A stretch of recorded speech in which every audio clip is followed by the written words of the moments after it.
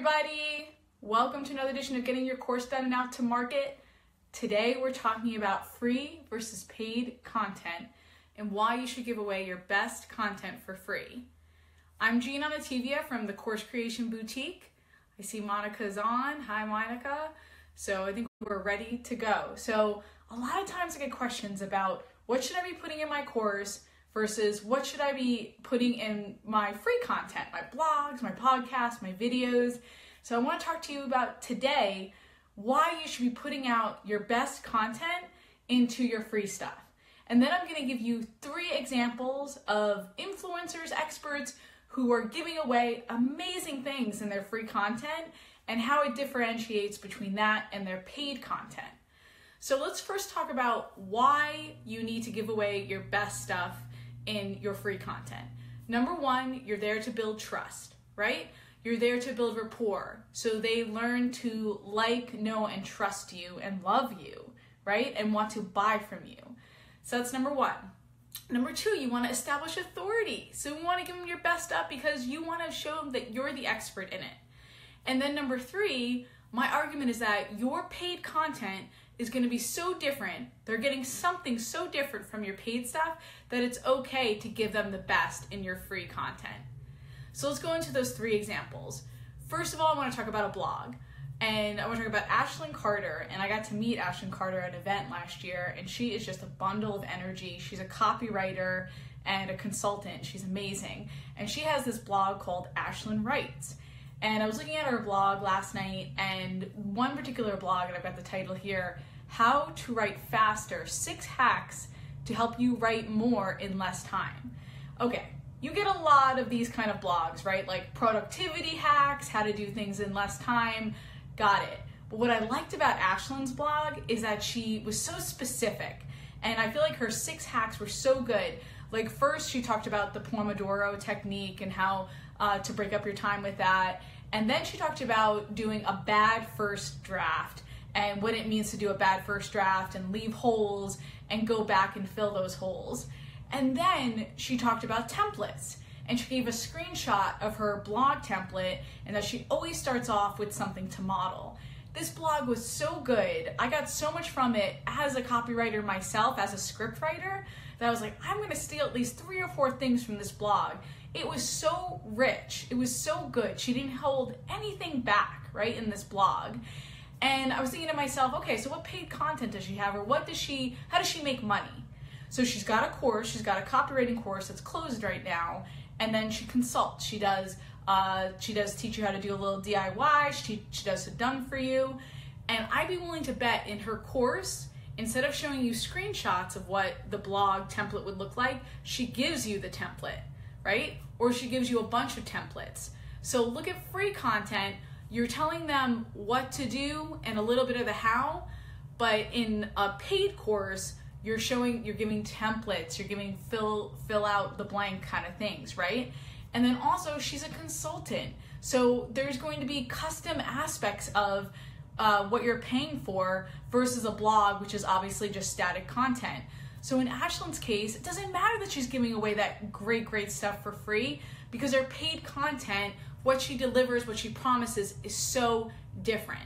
Okay, so that's one example, Ashlyn Writes, and I'll put the links in the notes above.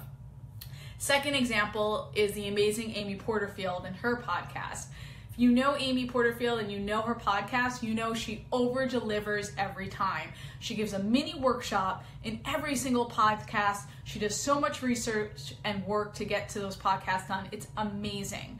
So I was just looking at her podcast last night, and she did a bonus brainstorm for courses, for example. And she walks through exactly how to figure out what bonuses you need. And then for webinars, she had one recently, 3 areas where you might be able to find new opportunities in webinars that you may be missing out on, like the Q&A or telling stories up front. And these podcasts are so rich, and she just delivers on it because she knows her paid courses, her paid content are so different because you're getting a system. So it's great that I've got these 3 areas of webinars, for examples, to focus on, but if I want to know how to put my slides together, or if I want to know email sequences I should use after I hold my webinar, like sales sequences, I need Amy's course on webinars, right? Same thing for courses. Like if I want to figure out how to build my course in a complete system, I need Amy's courses that convert. I'm not going to learn it all from a podcast. I mean, I could spend hours or days or months cobbling together all her podcasts to try to figure out how to put a course together, or I could just spend money on her paid content for a linear system, right? So there's another great example of how your paid content differs from your free content. So again, she's not afraid to put it all out there because she knows her students are getting something so different and yet so valuable in her paid content. Okay, third example. So I gave you guys a blog and a podcast, so I want to give you a video example. I stumbled upon Yoga with Adriene last night, and she gives these 30-minute full yoga routines that you can follow along on YouTube. She's amazing. I was like, I'm gonna do some yoga with Adriene like later this afternoon. And she just does these 30-minute videos because she knows she can just put it all out there. And then what's her paid content? Her paid content, I was looking around, you can shop, you can buy products, you can buy t-shirts, you can do retreats with her, so events.